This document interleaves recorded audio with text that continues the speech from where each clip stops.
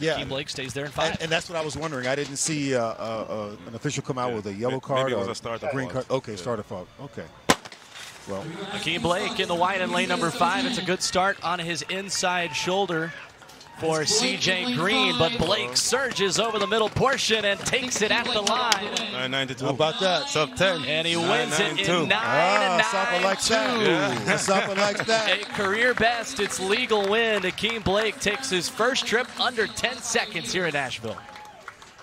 Now, I'm wondering what you think, because there was this, what looked like a false start.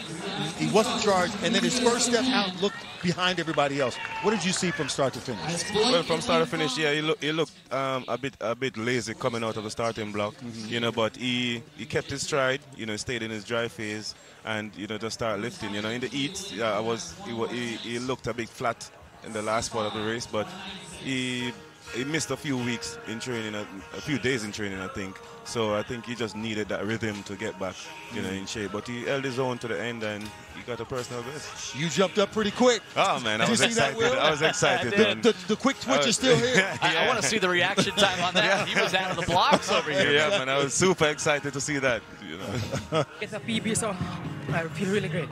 And how are you able to just remain strong in your start, although that false start may have happened? Well, I just stay focused, listen to my coach, and work on the finish, and I did it. Congratulations. Okay, thank you. All right, thanks so much, Serenity. The high hurdles are coming up next. The party getting started here in Nashville.